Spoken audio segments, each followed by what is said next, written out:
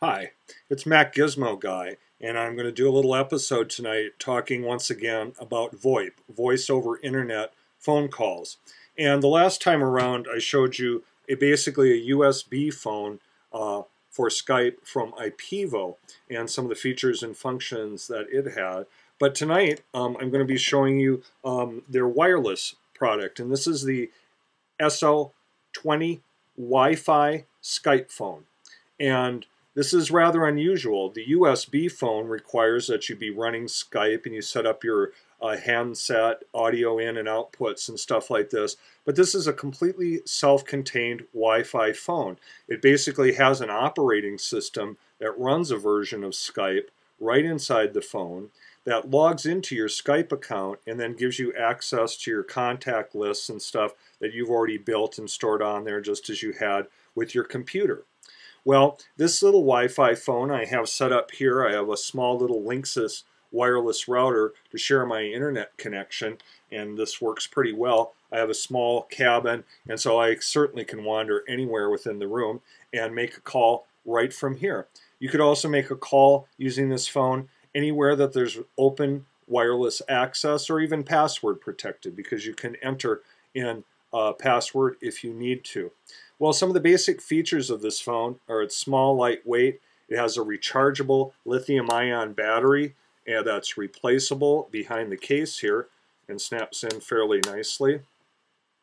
The phone, as we see, looks a lot like any given phone. It shows me the Wi-Fi signal strength up in the corner and the level of my battery charge, and has a navigation pad to work through the menus to set it up and do the initial configuration of entering your Skype account name, your password there, choosing the wireless network and connecting to that, and then a traditional dial pad.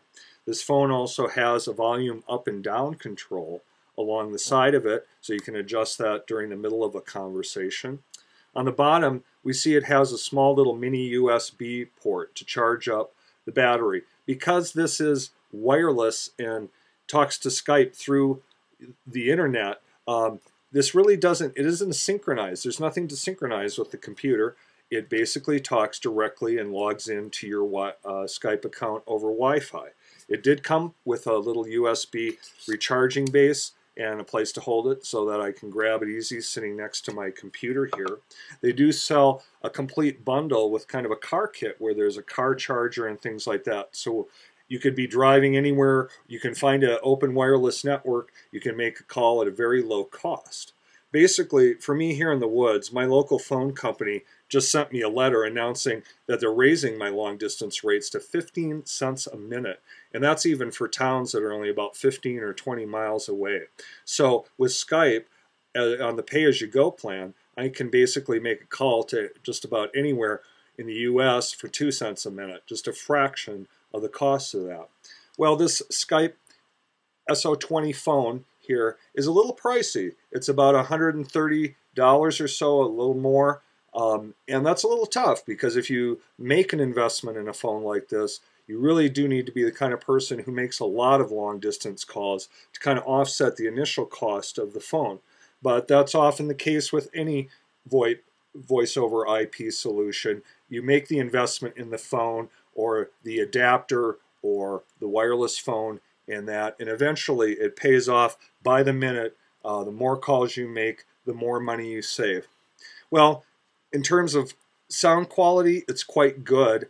I did experience some frustration, one, because some of my initial test calls were to friends who had kind of crappy cellular connections, which in a way is kind of normal.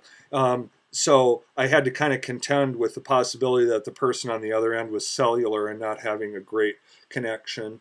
I also have rather slow DSL because I live out in the woods and I'm rural. I don't get really high speed internet, and occasionally I get little dropouts and stuff like this. Overall, as long as I'm within a reasonable range and I've got at least 2 bars of signal strength with this phone, the call clarity is pretty good even on a reasonably slow DSL connection. Voice is not terribly demanding of bandwidth. It's not like you're trying to broadcast a high fidelity stereo signal. So as long as my DSL connection is fairly reliable, and I would think that people with cable would have an even better, they'd be much less likely to experience little glitches and dropouts. It's kind of funny because I'm really an analog telephone kind of guy. I'm not a cell phone person. I've never owned one myself. So it was a little bit of a challenge navigating kind of the control pad to figure out how to enter in upper and lower case my login ID for Skype and my password, excuse me, with letters and numbers, how to choose my wireless network and things like that. So this was a bit of a learning curve for me. I may be high-tech in other areas of my life, but when it comes to phone, I just like something that hangs on the wall and has a crank.